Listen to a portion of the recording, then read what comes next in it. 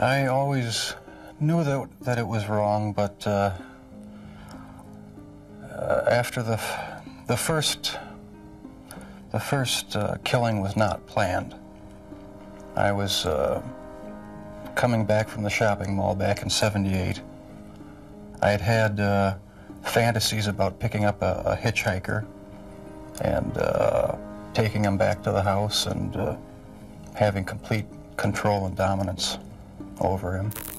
Hola a todos y bienvenidos a este canal donde hablo de casos reales. Mi nombre es Marta y antes de empezar os pido que os suscribáis y que activéis la campanita para que YouTube os avise cada vez que suba contenido. Y si lo que cuento os parece interesante, dejadme un bonito like porque no sabéis lo mucho que me estaríais apoyando con este gesto. Bueno, pues este vídeo es bastante diferente a lo que suelo subir porque son fragmentos de una entrevista que le hicieron a Jeffrey Dahmer en prisión en el año 93. Yo pensaba hacer uno hablando de su historia y aunque aquí vais a ver un resumen muy breve, ¿quién mejor que el propio Dahmer para contarlo todo? Así que dicho esto, no me enrollo más y empezamos.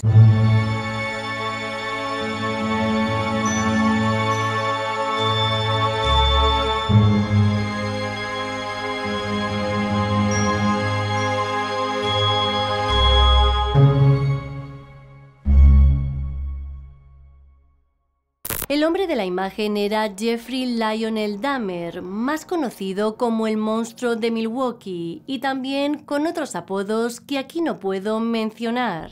Nacido en mayo de 1960 en el seno de una familia de clase media trabajadora, confesó cuando fue atrapado por la policía que había seducido, quitado la vida y desmembrado a 17 hombres, llegando incluso a comer algunas partes de sus cuerpos. Su primera víctima fue Stephen Hicks. Se sabe que en el 78 recogió a este chico que estaba haciendo autostop después de un concierto, lo llevó a la casa de sus padres y acabó con su vida de manera brutal.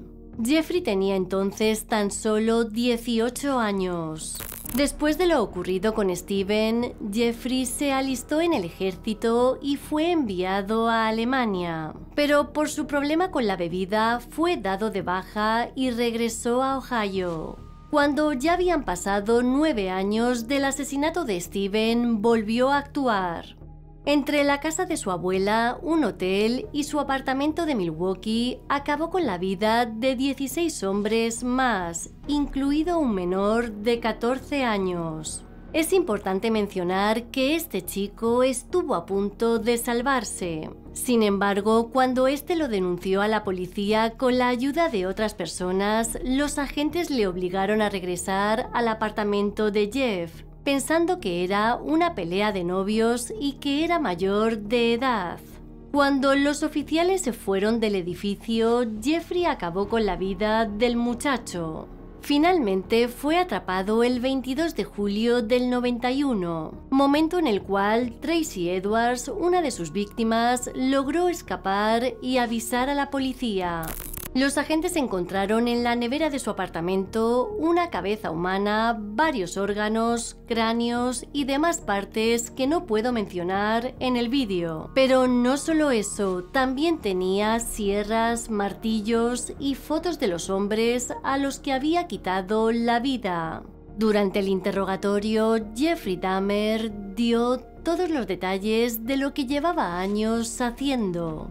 Aunque la mayoría de sus víctimas eran de raza negra, el detenido alegó que esto era algo casual y que él solo se fijaba en la forma de su cuerpo. Tras su detención, se convirtió en el centro de atención de los medios de comunicación de todo el mundo. Además, hubo varias protestas en Milwaukee, ya que la gente no podía entender cómo este individuo pudo pasar desapercibido para las autoridades durante tantos años.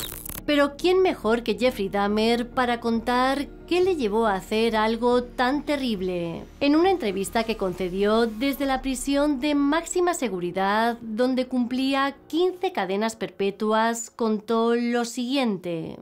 ¿Cuándo comenzaste a tener pensamientos obsesivos? When I was about 15 and 16, and they got worse and worse. They were sexual fantasies of control, power, complete dominance. They became reality.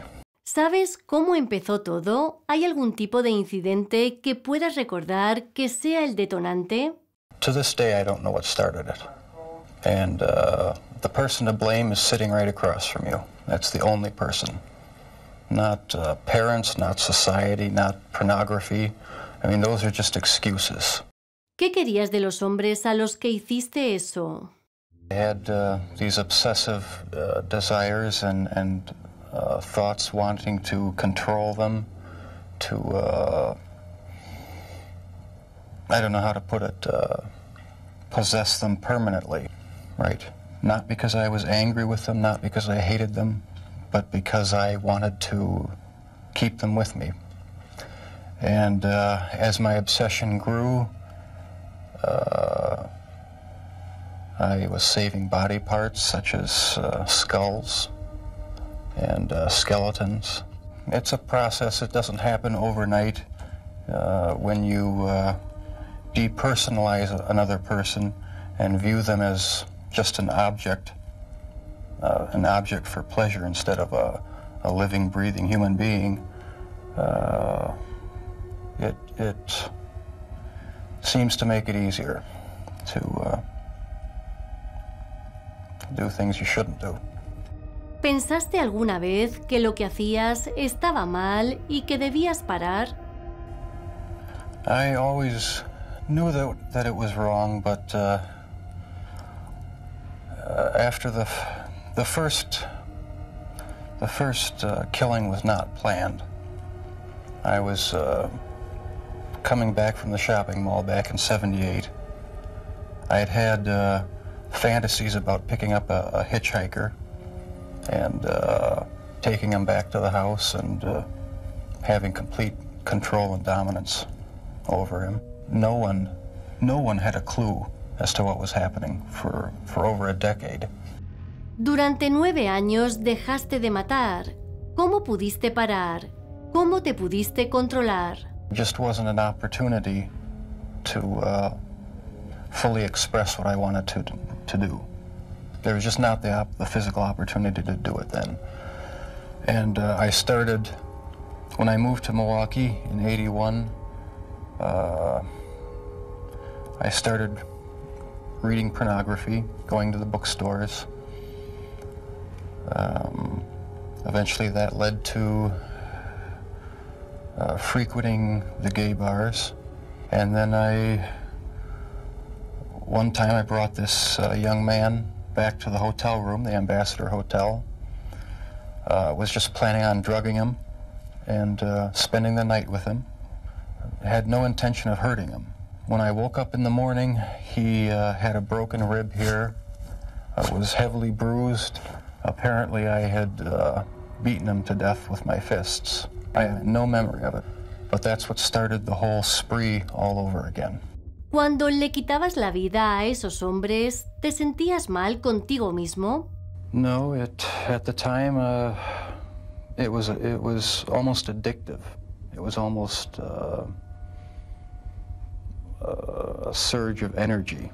I wouldn't have to worry about any of their needs or anything. I just had complete control of the situation. I was branching out. That's when the cannibalism started, eating of the heart and the arm muscle. It was a way of making me feel that they were a part of me. At first it was just curiosity, and then it became compulsive. Then I tried to keep the person alive by inducing a zombie-like state. By injecting first dilute acid solution into their brain or hot water, and it never did completely work. I kept the mummified head and skull of one of the victims in a carrying case in my locker at work. But that's how strong the compulsion was. That's how bizarre the desire was. I wanted to keep something of the person with me. ¿Por qué les hacías fotos? It was my way of remembering their appearance, their physical beauty. I also wanted to keep something. If I couldn't keep them there with me whole, at least I felt that I could keep their skeletons. And I even went so far as planning on setting up an altar with the 10 different skulls and skeletons as a sort of memorial, a point where I could, I don't know, it's so bizarre and strange, it's hard to describe, a place where I could collect my thoughts and feed my obsession. Antes de salir en busca de un hombre, ¿tenías algún tipo de ritual?